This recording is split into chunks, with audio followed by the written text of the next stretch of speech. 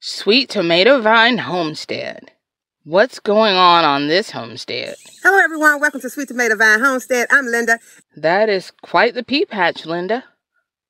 Sweet Tomato Vine Homestead is showing a great balance of chickening and gardening.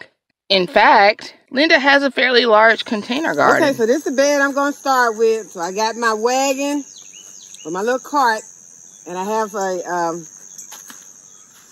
milk crate that I'm going to use to put the weeds in as I'm pulling them out.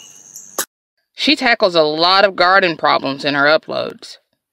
Here is another one that I gave a hard prune. Still, I see some stuff I should have taken off at the bottom of this plant, so I'm going to go ahead and get it.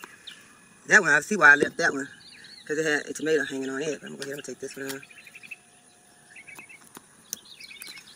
And then I'll go ahead and take these tomatoes.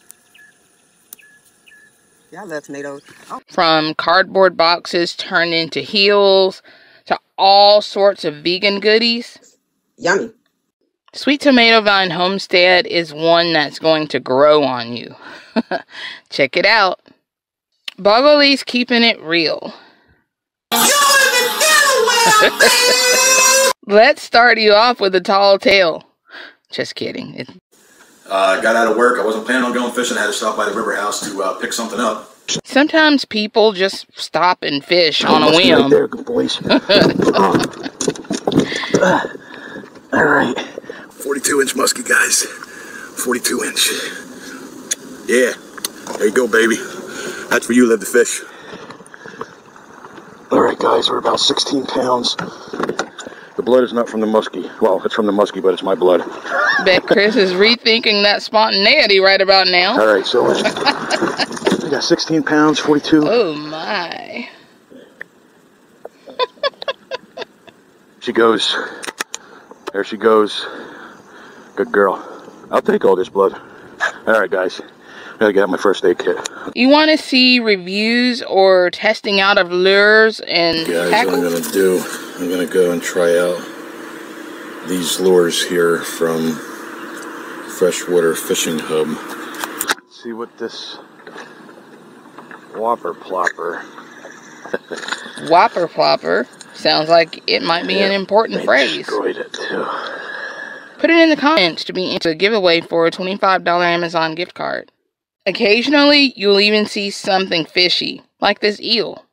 Whether you're there for the love of catch and release, or you're just wanting to see someone else get his pole snapped. Get the latest catch with Bogoly's Keeping It Real. The Tilted Crown Gourmet. If there's a formal gathering dish everyone loves to hate, the Tilted Crown Gourmet can make it a total knockout. Come along and let's dip our toes in together in molecular gastronomy. Place your olive oil into a freezer-friendly tall container. Then place them into the refrigerator until needed. I would like to thank you for continuing to watch the Tilted Crown Gourmet. This isn't just a channel for the snooty patootie foodie. The Tilted Crown Gourmet has family favorites as well. Add 7 grams of salt, 1 gram of black pepper. Now, a trick for proofing your dough is to place it in the oven and turn the light on with the door closed. I use about a teaspoon-ish. Add that to our stock. Turn off your heat, put in your fresh thyme, serve. Garnish with additional fresh thyme. Want a classier version of the Jell-O shot? Place 10 ounces of your champagne Some of into you your do. saucepan and chill and refrigerate it for at least 1 hour. And dip one side into your sugar or sprinkles. Then display. Even if you want a gastronomic experience from around the world, No matter your preference, there's something on Chef Lonnie's channel to jazz up your table and your palate. Check out the Tilted Crown Gourmet. That gardening, chickening homestead, taking the Delaware River by storm, whopper plopper.